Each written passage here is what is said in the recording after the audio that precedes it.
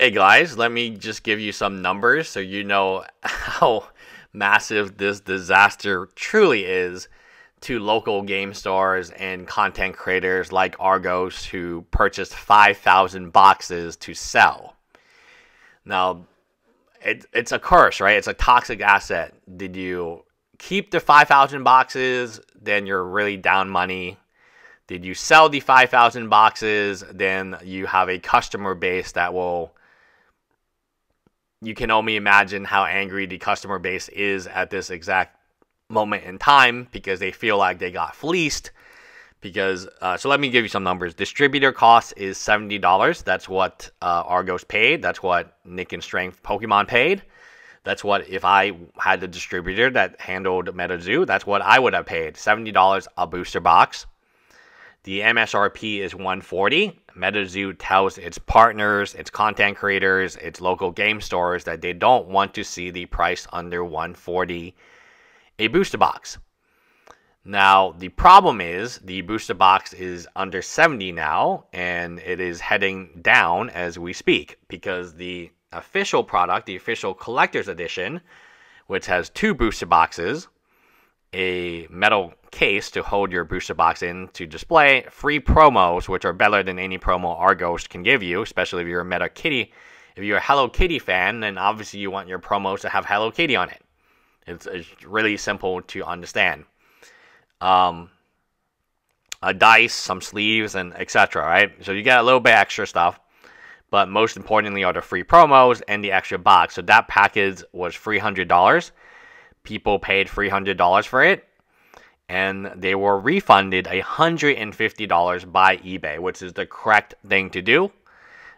They would have been ferocious if they would not receive that refund, because that would be very bad.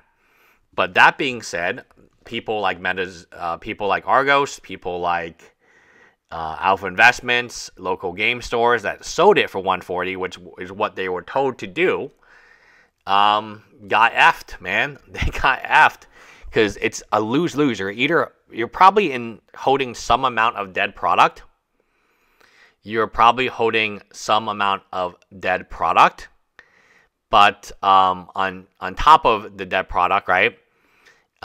You may have sold some of it.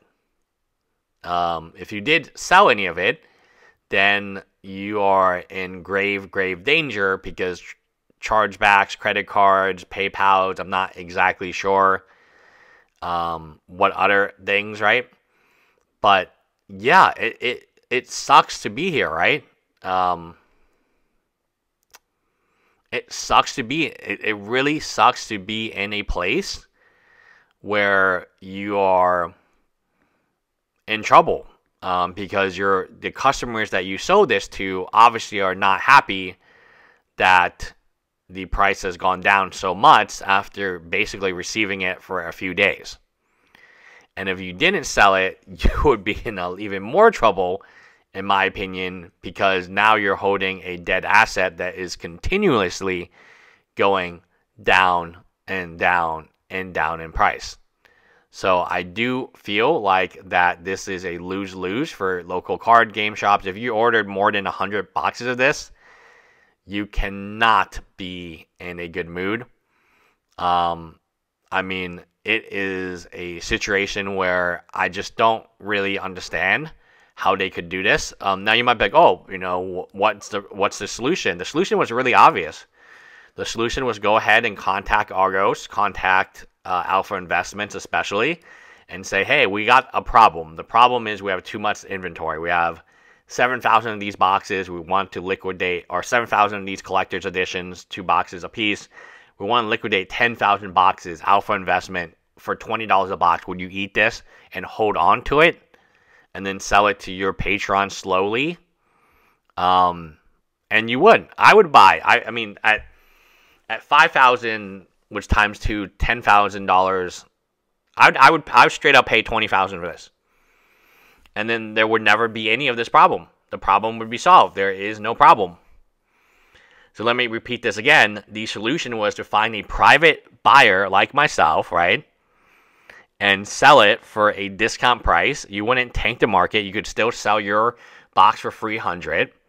and you wouldn't put the local game stores that supported you, the content creators that supported you, you wouldn't run them over with a bus, which is what they've been run over with.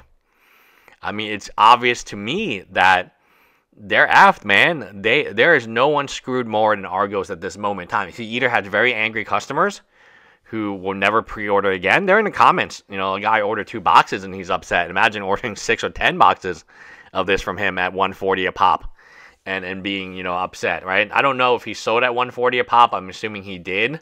And then he gave them like extra promos and cards because that's what they're supposed to be doing from Metazoo, right? They hyped it, and went to basically half off. It didn't go to 0. It just lost half its value overnight, which is pretty bad. I mean, that's not good. That's not going to the moon, guys. When you lose half your money, that's definitely not heading to the moon. You're not heading in the right direction if that is honestly the case, right? So, yeah, it's a very strange situation. I can't really kind of explain it, like, easily, except to say, like, this is a disaster, and they could have avoided this. Even if they sold it for $40 a box, yeah, I would buy it.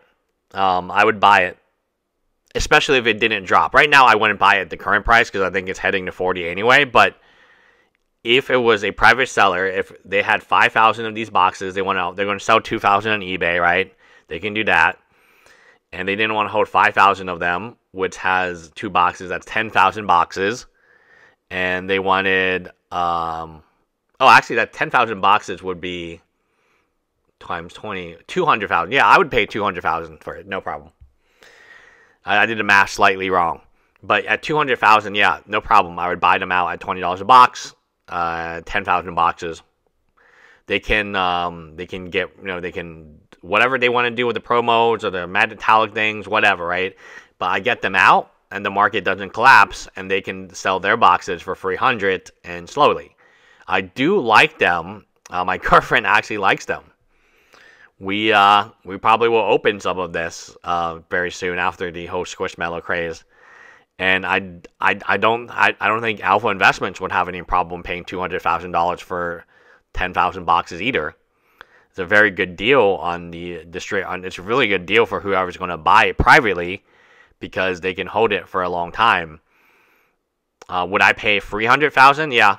Would I pay if they weren't dumping this, and I knew this, and they told me what the print run was, and the print run was, let's say, 50,000 total boxes, right? And I get 10,000 of those boxes. I would be pretty happy with that. I wouldn't have any problem buying it for $400,000. And this is my offer to TCG players. They have a shit ton, right?